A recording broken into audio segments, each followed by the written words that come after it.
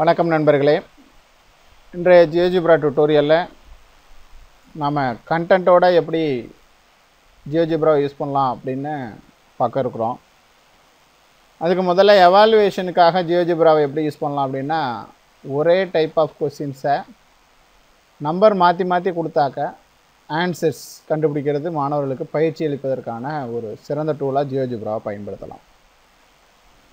Creative கொஸ்டின்ஸ்னு கூட அதை சொல்லலாம். ஏன்னா ஒரே டைப் ஆஃப் கொஸ்டின்ஸ் பட் வெவ்வேறு நம்பர் மாறுறதுனால ஆன்சர் மாறும். ஸோ இந்த பையன் ஒரே மாதிரியான ஃபார்முலா ஈக்குவேஷன்ஸ் இதை ஃபாலோ பண்ணி தொடர்ச்சியாக பயிற்சி எடுக்கிறதுனால ஈஸியாக ஆன்சர் கண்டுபிடிக்கிறதுக்கான ஒரு பயிற்சியாக இந்த டூலை பயன்படுத்தலாம். அது எப்படின்னு பார்க்கலாம்.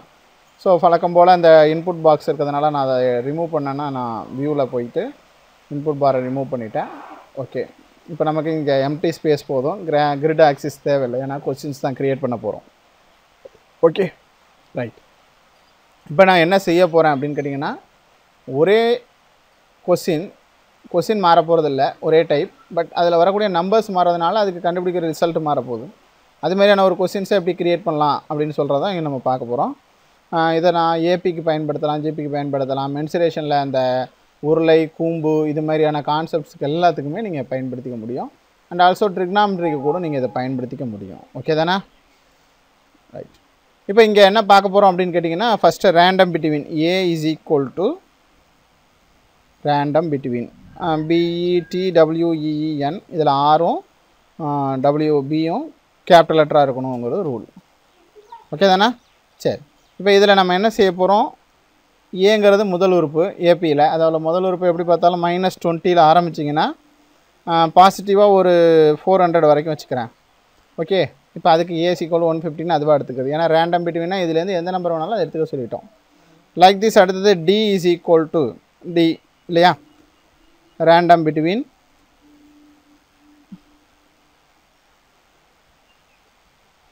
-10லேருந்து +10க்குள்ளே இப்போ நான் எடுத்துக்கிறேன். நீங்கள் அதுக்கப்புறம் உங்கள் இஷ்டம், நம்ம கணக்குக்கு தந்தாப்புல நீங்கள் எடுத்துக்கலாம். ஸோ இப்போ அதை டிசி ஈக்குவல் டு 6ன்னு எடுத்துருச்சு. அடுத்தது என்னாவது உறுப்பு அப்படின்னு சொல்லும்போது n இஸ் ஈக்குவல் டு எத்தனை அப்படின்னு உங்களுக்கு ஒரு இது வந்தாக்க, நம்ம மேக்ஸிமம் பொறுத்த வரைக்கும் என்னங்கிறது எதுலேருந்து நம்ம கணக்கில் நம்ம பயன்படுத்துகிறோம் அப்படின்னா, மேக்ஸிமம் ஒரு சீரிஸ் கொடுத்தா 10வது உறுப்புக்கு மேலே தான் நமக்கு ஆரம்பிக்கும். ஸோ ரேண்டம் பிட்வீனில் மறந்துடாதீங்க, ஆரும் பியும் கேபிட்டல் லெட்டர் ப்ராக்கெட்டுக்குள்ளே ஸ்டார்டிங் 10ல் ஆரம்பித்து அதிகபட்சம் ஒரு 30 உறுப்பு வரைக்கும் கண்டுபிடிக்கிறதா வச்சுப்போம். ரைட். இங்கே 14ன்னு அதுவாக எடுத்துக்கிட்டு, அடுத்தது நமக்கு தேவையான என்னாவது உறுப்பு டிஎன்னு சொல்லுவோம்.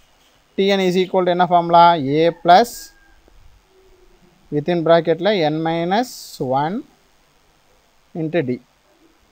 ஓகேவா, இதுதான் நமக்கு தேவையான என்னாவது உறுப்பு. ஸோ இதை வச்சு ஒரு கொஸ்டின் எப்படி நம்ம க்ரியேட் பண்ணலாம் அப்படின்னு பார்த்தீங்கன்னா ரொம்ப ஈஸி. இதுக்கு ரெண்டே விஷயந்தான், டெக்ஸ்ட்டும் இன்புட் பாக்ஸு, அப்புறம் நம்ம செக் பாக்ஸ் தேவைப்பட்டால் நம்ம யூஸ் பண்ணிக்கலாம், இல்லை கண்டிஷன் ஆப்ஷனும் யூஸ் பண்ணிக்கலாம். எப்படின்றத பார்க்கலாம். இப்போ இது ஏபிக்கு ஒரு கொஸ்டின், இதேமாரி நீங்கள் ஜிபிக்கு க்ரியேட் பண்ணலாம். சரி, ஃபஸ்ட்டு எப்படி க்ரியேட் பண்ணலான்னு பார்க்கலாம். முதல்ல ஏபிசி டெக்ஸ்ட் எடுத்துக்கிறேன், இந்த ஸ்க்ரீனில் கிளிக் பண்ணிக்கிறேன். ஸோ நான் ஃபஸ்ட்டு இங்கிலீஷில் கொடுக்குவா தமிழில் கொடுக்குவேன்னா தமிழ்லேயே நான், ஏன்னா எல்லாருக்கும் கொஞ்சம் பழக்கமாக இருக்கும், அதனால் Alt+2 கொடுத்தோன்னே இது பெல் சிம்பிள் மாறிட்டு இங்கே நான் டைப் பண்ணுறது முடியும் Alt+K எழுதிக்கிட்டேன். அப்போ தான் நமக்கு இந்த கட்டமாக விழுவுறது, இந்த ரவுண்டாக புள்ளி மாரி விழுவுறது விழாமல் இருக்கும். ரைட். இப்போ நமக்கு முதல்ல சீரிஸ் உருவாக்க போகிறோம். ஏ இப்போ Alt+2 அழுத்திக்கிறேன், ஏன்னா சீரீஸை முதல்ல உருவாக்க போகிறோம் அப்படிங்கிறதுனால Alt+2 அழுத்தியாச்சு. ஸோ இப்போ இங்கிலீஷில் தான் நமக்கு தேவை. ஸோ இங்கே அட்வான்ஸில் கிளிக் பண்ணுறேன், இந்த இடத்துல எம்டி பாக்ஸ் இருக்கும். ஸோ மொதல் உறுப்பு ஏங்கிறதுனால நான் அப்படியே எடுத்துக்கிட்டேன், கமா. அடுத்தது எம்டி பாக்ஸில் இந்த இடத்துல டைப் பண்ணுறதுக்கு அது மேலே கிளிக் பண்ணுறேன், ஏ ப்ளஸ், இன்னும் தமிழில் இல்லை, இப்போ இங்கே என்ன இருக்குனாக்க தமிழில் இங்கிலீஷ் மாற்றிக்கிறேன். ஸோ இப்போ இங்கே இருக்க வேர்டில் எது வச்சுக்கலாம்னா அதை கிளிக் பண்ணி ஏ ப்ளஸ் டி கொடுக்கணும். பெல் சிம்பிள் மாறிடுச்சு, இப்போ கரெக்டாக இருக்கும், ஏ ப்ளஸ் டி. ஓகே, இதுக்கப்புறம் ஒரு காமா. அடுத்தது என்ன இருக்கும், ஏ ப்ளஸ் 2D. அப்போ அதுக்கு ஒரு எம்டி பாக்ஸ் நம்ம இங்கேருந்து எடுத்துக்குவோம். இந்த இடத்துல நம்ம என்ன கிளிக் பண்ண போகிறோம், ஏ ப்ளஸ் 2D என்டர் தட்டிட்டேன். ஸோ இதுக்கப்புறம் கம்மா கொடுத்து புள்ளி புள்ளியாக. ரைட். இதுக்கப்புறம் Alt+2 Alt+K அழுத்திட்ட பிறகு தமிழ் அடிக்கலாம். என்ற கூட்டு தொடர் வரிசையின்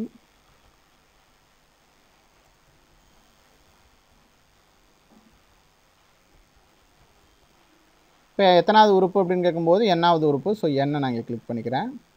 என்னாவது உறுப்பு. ஓகே, டேஷ்னு கேட்கலாம், இல்லை என்ன. ஓகே தானே. இப்போ நான் கொடுத்துட்டேன் கொஸ்டின் இங்கே க்ரியேட் ஆகிடுச்சு. பார்த்தீங்களா, இந்த கொஸ்டினை நம்ம இப்படி மூவ் பண்ணிக்கலாம். ஓகே, இப்போ இதில் ரைட் கிளிக் பண்ணி செட்டிங்ஸில் போய்ட்டு கொஞ்சம் ஸ்மாலாக வச்சுக்கலாம். ஏன்னா டெக்ஸ்ட் வந்து பெருசாக இருக்குது. ஸ்மாலில் இருக்கிறத வெரி ஸ்மால்னு மாற்றிக்கிறேன். ஓகே கொடுத்துட்டேன். ரைட், இப்போ பாருங்கள் இந்த கொஸ்டின் இப்போ இங்கே ஸ்க்ரீனில் இருக்குது. ஓகே, இப்போ மாணவர்கள் இதுக்கான விடை அளிக்கணும். அப்போ விடைக்கு நம்ம என்ன வேணும், அவங்க இன்புட் பண்ணுறதுக்கு இன்புட் பாக்ஸ். ஓகே, அப்போ இந்த இடத்துல என்ன செய்ய போகிறோம், விடை. இல்லை என்னாவது உறுப்பு அப்படி இல்லை 14வது உறுப்புனா அந்த என்னாவது உறுப்புங்கிறதுனால நம்ம விடைன்னு போட்டுடுறோம். இங்கே லிங்க் ஆப்ஜெக்டில் எதுவும் கொடுக்க வேணாம், ஓகே மட்டும் கொடுத்துருங்க. இப்போ இந்த விடைங்கிறது இங்கே இருக்குது. இதனுடைய சைஸ் பாருங்கள். செட்டிங்ஸ் ஆப்ஷனில் போங்க. இதோட ரைட் கிளிக் பண்ணிங்கன்னா இந்த செட்டிங்ஸ் ஆப்ஷனில் போனால் இந்தமாரி ஓப்பன் ஆகும். இதில் இந்த ஃபஸ்ட்டு உள்ளதில் நீங்கள் ஏதாவது ஒரு வேரியபிள் கொடுங்க. இப்போ வேரியபிள்னு சொன்னால் ஏதோ ஒரு லெட்டர், இந்த ஏடிஎன் இல்லாமல் இங்கே கொடுத்துருக்க லெட்டர்ஸ் யூஸ் பண்ணாமல் XYZ அலௌடு கிடையாது. ஏன்னா ஆக்சிஸ்க்கு வர்றது. ஸோ எஃப்ங்கிறத அவங்க ஒத்துக்கிறதில்ல, ஃபங்க்ஷனுக்கு வர்றது. சில மாரி இதை கொடுக்குறதுனால நம்ம கே அப்படின்னு ஒரு லெட்டரை கொடுத்துறேன். இந்த இடத்துல நான் கொடுக்க போகிற வேரியபிள் கே அப்படின்னு கொடுத்துறேன். ஓகே தானே. இன்புட் பாக்ஸோட வேரியபிள் கே. அதுக்கு அடுத்தது ஸ்டைல் ஆப்ஷன் போகிறேன். இந்த கே கொடுத்தோடனே கிரியேட் ஸ்லைடர் க்ரியேட் பண்ணுவான்னு கேட்கும். எஸ் கொடுத்துருங்க. அங்கே ஒரு ஸ்லைடர் க்ரியேட் ஆகட்டும். ஸ்டைலுக்கு போகிறேன். ஸ்டைலை பொறுத்த வரைக்கும் இங்கே எத்தனைன்னா 3 அப்படின்னு வந்து என்ட்ரை தட்டிடுறேன். என்ட்ரை தட்டாமல் விட்டால் அந்த சைஸ் ஆனது சின்னதாக மாறாதீங்க. பார்த்தீங்கன்னா அதனுடைய சைஸ் சின்னதாக மாறிட்டு. ஓகே தானே. இப்போ கேயோட வேல்யூ என்ன இருக்கோ அந்த வேல்யூக்கு இந்த வேல்யூ இங்கே மாறுது. அது எதுக்குன்றதை அப்புறம் நம்ம சொல்கிறோம். ஃபஸ்ட்டு கேங்கிற ஒரு வேரியபிளை நம்ம கொடுக்குறோம். இது கொடுத்தா தான் நம்ம கரெக்டாக இருக்கும். ரைட்டு தானே. இப்போ நம்ம இங்கே மாணவர்கள் என்ட்ரி பண்ணும்போது இந்த இடத்துல ஆக்சுவலாக ஒன்றுமே இல்லாமல் இருக்க போகுது. ரைட்டுங்களா. ரைட். இப்போ அப்படி இருக்கும்போது இங்கே நம்ம என்ன பண்ண போகிறோம் அப்படின்னு கேட்டிங்கன்னா, இங்கே கேஸ் ஈக்குவல் டு இப்போ டெலிட் பண்ணோன்னா அன்டிஃபைன்னு இருக்கும். பார்த்தீங்கன்னா தெரியும். ரைட். இப்போ ஒரு மாணவன் வந்து சரியான விடையை கண்டுபிடிச்சி, அதாவது 228ங்கிறது தான் இப்போ சரியான விடை. நாம் அதை கொடுக்கும்போது இதை மறைச்சிருக்கோம். அதாவது அல்ஜிப்ரா வியூவை நீக்கிட்டோம்னாக்க உங்களுக்கு அது தெரியாது இல்லையா. அப்போ இது கொஸ்டின், இதுக்கான ஆன்சர். இப்போ இந்த மாணவன் இந்த இடத்துல டைப் பண்ணுறான். சம் வேல்யூவை டைப் பண்ணும்பொழுது அந்த வேல்யூ சரியாக இருந்தால் சரின்னும், தவறாக இருந்தால் தவறுன்னு ஒரு டெக்ஸ்ட் வரணும். அப்போ அதுக்கு 2 டெக்ஸ்ட் நமக்கு தேவை. அப்போ விடை சரி அப்படிங்கிறதுக்கு ஒரு டெக்ஸ்ட் வேணும். சரி. ஓகே கொடுத்தாச்சு. அதேமாரி இன்னொரு டெக்ஸ்ட் கொடுத்துட்றேன். அது என்னது, தவறு. தவறு மீண்டும் முயல்க. ரைட். ஓகே கொடுத்துட்டேன். இந்த 2 டெக்ஸ்ட் இருக்குது. இப்போ இந்த கொடுக்கக்கூடிய இந்த கேங்கிறதுக்கான மதிப்பு தானே அந்த மாணவன் அங்கே கொடுக்க போகிறான். அது சரியாக இருந்ததுன்னா இங்கே சரின்னு வரணும், இல்லாமல் இருந்தால் தவறுன்னு வரணும். ஸோ அப்போ சரின்னுறது எப்போ வரும் அப்படின்னு கேட்டிங்கன்னா, கேயினுடைய மதிப்பு எதுக்கு சமமாக இருந்தால் TN இஸ் ஈக்குவல் டு TNக்கு சமமாக இருந்தால். இது மேலே ரைட் கிளிக் பண்ணுறேன். செட்டிங்ஸ் போகிறேன். இந்த இடத்துல அட்வான்ஸ்னு ஒரு ஆப்ஷன் இருக்கும். இந்த இடத்துல நல்லா தெரிஞ்சுங்க, அட்வான்ஸ். அதில் condition to show ஆப்ஜெக்டில் K is equal to, இந்த இடத்துல தமிழில் மாறி இருக்குது, நான் இங்கிலீஷ் மாற்றிக்கிறேன். இந்த இடத்துல கே இஸ் ஈக்குவல் டு எதுக்கு சமமாக இருக்கணும், TN. ஓகே தானே. என்ட்ரை கொடுத்துருங்க. டன். இப்போ முடிஞ்சிச்சு. இப்போ இது காணா போயிடுச்சு அப்படின்னா என்ன அர்த்தம், நீங்கள் இப்போ இங்கே எத்தனை சரியான விடை எத்தனை 228 கொடுத்தா மட்டும்தான் இது தெரியும். எதுக்காக இப்போ கொடுத்தோன்னு உங்களுக்கு புரியுதுங்களா. ரைட். ரைட்.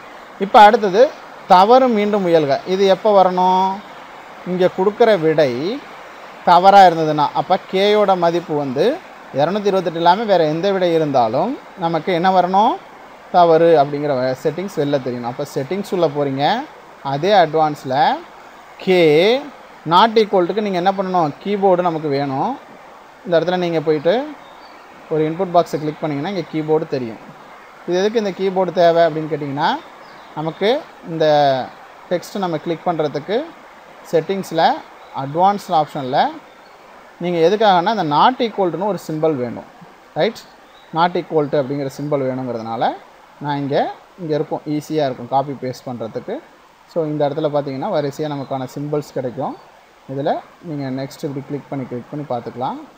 இங்கே நாட் ஈக்குவல் டு இந்த இருக்கா, ரைட். நான் என்ன செய்யணும், இந்த நாட் ஈக்குவல் டு முதல்ல கிளிக் பண்ணிக்கிறேன். இதுக்கு முன்னாடி கே நாட் ஈக்குவல் டு யாருக்கு சமமாக இருக்கிறது, டிஎனுக்கு சமமாக இல்லாமல் இருக்கணும். கரெக்டு தானே? என்ட்ரை கொடுத்துறோம்.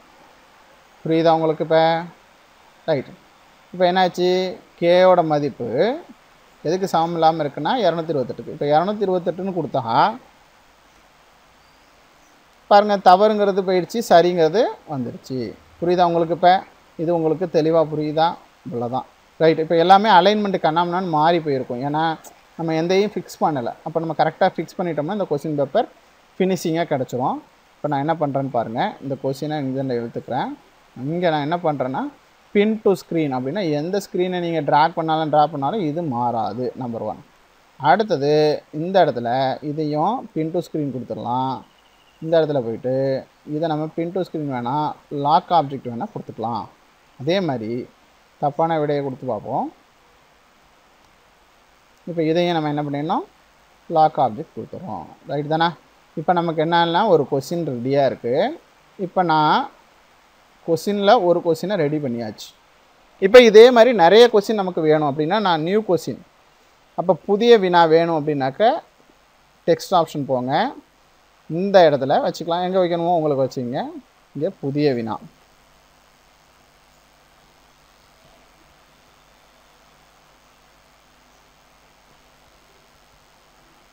இல்லை மேலும் வினாக்கள் அப்படின்னு வச்சுக்கலாம். எப்படி வச்சுக்கினாலும் உங்கள் இஷ்டம், அதை நம்ம கொடுக்குறது தான். இல்லை அடுத்த வினான்னு வச்சுக்கலாமா? அது ஈஸியாக இருக்கும். அடுத்த வினா. ஓகேவா? ஓகே கொடுத்தாச்சு. இது வந்து நார்மல் டெக்ஸ்ட்டு. இப்போ இது டெக்ஸ்ட்டாக கொடுக்குறது ரைட்டு. டெக்ஸ்ட் கொடுக்கக்கூடாது, நம்ம இப்போ பட்டன் தான் கொடுக்கணும். ஏன்னா அதை கிளிக் பண்ண தான் நமக்கு ஒர்க் ஆகும். ஸோ பட்டன் ஒன்று கொடுக்குறேன். இது எதுக்குன்னா அடுத்த கொஸ்டினுக்கு. ஸோ ஆடு இத்த வினா கொடுத்தாச்சு. இதில் நம்ம என்னென்ன கொடுக்கணும் அப்படின்னா ஏக்கு நம்ம என்ன வேல்யூ கொடுத்தோமோ அது, டிக்கு கொடுத்த வேல்யூ, எண்ணுக்கு கொடுத்த வேல்யூ, இது மூணும் நம்ம கொடுத்துக்கிட்டே இருந்தால் தான் இங்கே சேஞ்ச் ஆகும். ஸோ அதனால் நம்ம என்ன செய்யணும், ஏ இஸ் ஈக்குவல் டு, அப்போ நம்ம இங்கே போய்ட்டு என்ன பண்ணிக்கலாம் அப்படின்னு கேட்டிங்கன்னா, நல்லா கவனிங்க. இங்கே நான் என்ன பண்ண போகிறேன் அப்படின்னா ஏ இஸ் ஈக்குவல் டு நமக்கு என்னென்ன இருந்ததோ இந்த பட்டனை கிளிக் பண்ணிக்கிறேன். அடுத்த வினா கொடுக்கணும்.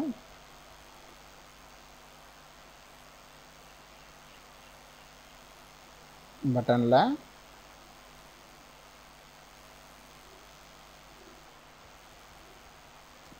வினா கொடுத்து ஓகே கொடுத்துருங்க. இதில் போயிட்டு செட்டிங்ஸ் ஆப்ஷனில் போயிட்டு இந்த அட்வான்ஸில் ஸ்கிரிப்டிங்னு ஒன்று இருக்கும். இந்த இடத்துல போயிட்டு நீங்கள் எங்கே போகணும், அட்வான்ஸ்க்கு அப்புறம் ஸ்கிரிப்டிங்னு ஒன்று வரும். இது மேலே கிளிக் பண்ணி இங்கே நாம் அடிக்க வேண்டியதெல்லாம் அடிக்கலாம். ஸோ நம்ம முதல்ல இங்கிலீஷில் ஏ is equal to random between, இந்த கேபிட்டல் லெட்டர் மறந்துடாதீங்க. ஸோ நம்ம என்ன கொடுத்தோன்னா -50 ஆரம்பித்து 400 வரைக்கும் கொடுத்தோம். ஞாபகம் வச்சுக்கோங்க. அடுத்தது நெக்ஸ்ட் ஸ்டெப்பில் D is equal to random between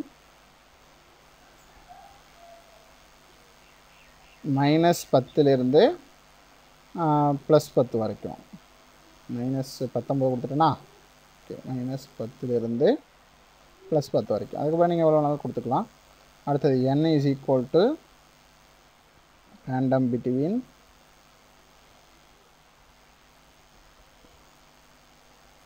பத்தில் ஆரம்பித்தோம், அதிகபட்சம் 30 வரைக்கும் வர மாதிரி. ஓகே.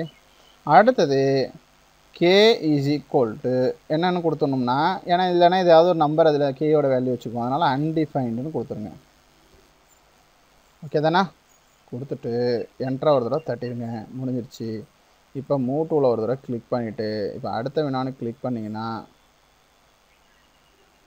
அந்த ஸ்கிரிப்டில் லைன் 3ல் ஏதோ ஒரு தப்பாக இருக்குன்னு அர்த்தம். நான் அதை போய் செட்டிங்ஸ் பார்க்குறேன்.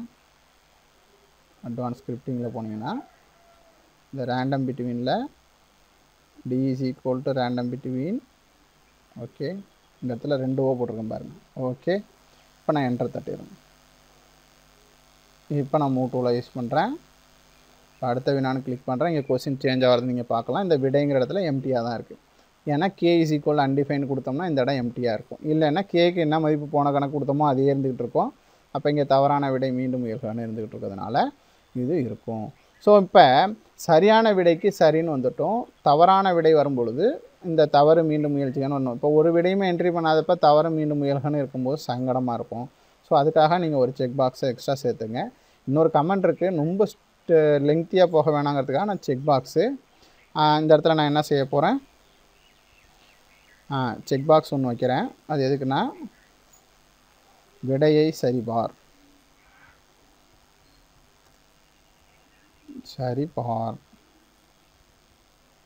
அப்படின்னு போட்டு விடையை சரிபார் அப்படின்னு வச்சுட்டு இந்த இடத்துல எதை நம்ம காட்ட போகிறோம்னா, இந்த டெக்ஸ்ட்டில் என்ன டெக்ஸ்ட் கொடுத்தோம், 3ஆவதாக கொடுத்த டெக்ஸ்ட் தானே தவறு மீண்டும் முயல்க. அதை கிளிக் பண்ணி ஓகே கொடுத்துட்றோம். ரைட்டு தானே. இப்போ ஒரு மாணவன், இப்போ இதுக்கான சரியான விடை இங்கே நம்ம பார்த்தோம்னா தெரியும், 89. இப்போ 89 அப்படின்னு கொடுக்கும்பொழுது இந்த இடத்துல இந்த பூலியன் வேல்யூ டிக் அடிச்சிருக்கு இல்லையா, அதை நம்ம எடுத்து விட்டுறணும் ஃபஸ்ட்டு. இப்போ பாருங்கள், சரிங்கிறப்ப சரின்னு வந்துடுது. இப்போ இன்கேஸ் 86ன்னு கொடுத்தோன்னே எந்த இதுவுமே வரலை. அப்போ கொடுத்தோன்னே விடையை சரி பார்க்க நம்ம கிளிக் பண்ணும்பொழுது தவறு மீண்டும் முயல்கன்னு வரும். ரைட் தானே. இதே இன்னும் கொஞ்சம் ஸ்கிரிப்டிங்கை ரொம்ப டெவலப் பண்ணோம்னா இந்த கமெண்டை ஒரே இதிலேயே கொண்டு வர முடியும். பட் உங்களுக்கு எளிமையாக இருக்கணுங்கிறதுக்காக இந்த விடையை சரிபார் அப்படிங்கிறத நான் உங்களுக்கு சேர்த்துருக்கேன். இப்போ இந்த அடுத்த வினா டிக் பண்ணும்பொழுது இந்த என்ன ஆகும்னா பி ஈக்குவல் டு ஃபால்ஸ்னு வரணும். ஸோ அதனால் இதில் இன்னொரு ஸ்கிரிப்டிங் சேர்த்துக்கிறேன். அப்போ செட்டிங்ஸ் போகிறேன், ஸ்கிரிப்டிங் போகிறேன், B is equal to falls அப்படின்னு கொடுத்துறேன். ஆஹா, தமிழில் இருக்குது. Alt 2 கொடுத்து இப்போ B is equal to falls enter தட்டிடுறேன். ரைட்டா. இப்போ மூட்டோட யூஸ் பண்ணி அடுத்த வினான்னு ஒன்று கிளிக் பண்ணும்போது பார்த்தீங்கன்னா ஆட்டோமேட்டிக்காக புது கொஸ்டின் என்டர் ஆகும்போது இது டிக் அடித்து இருக்காது. அப்போ சரியான விடையை கிளிக் பண்ணால் சரின்னு வந்துடும். தவறான விடையை கிளிக் பண்ணால் விடையை சரி பாருங்கிறத டிக் பண்ணால் மட்டும்தான் தவறான விடை முயற்சி செய்யணும் வரும். ஸோ இது கொஞ்சம் எளிமையாக இருக்கும். ஸோ இதே மாதிரி நம்ம நிறைய வினாக்களை நிறைய லிங்க் பண்ணி தயாரிக்க முடியும். மொத்தத்தில் ஒரு வேறுபட்ட வினாக்கள் எண்கள் பயன்படுத்தி ஒரே மாதிரியான வினாக்களை மாணவர்களுக்கு பயிற்சி அளிக்க இது ரொம்ப சிறந்த ஒரு ஷீட்டாக இருக்கும். இதுமாரி நீங்கள் நிறைய ஆப்ஷன்ஸும் நிறைய கொஸ்டின்ஸை ஒரே இதிலே கூட பயன்படுத்திக்க முடியும். ஸோ உங்களுக்கு இது பயனுள்ளதாக இருக்கும்னு நினைக்கிறேன். இதில் நீங்கள் போய் கலர் சேஞ்ச் பண்ணி இன்னும் அட்ராக்ஷனாக மாற்ற முடிஞ்ச அளவு மாற்றிக்கலாம். ஸோ இது உங்களுக்கு ஓரளவு பயனுள்ளதாக இருக்கும். இது போன்ற வினாக்களை நீங்கள் தயாரித்து மாணவர்களுக்கு பயிற்சி கொடுக்க உதவியாக இருக்கும்னு நம்புகிறேன். நன்றி.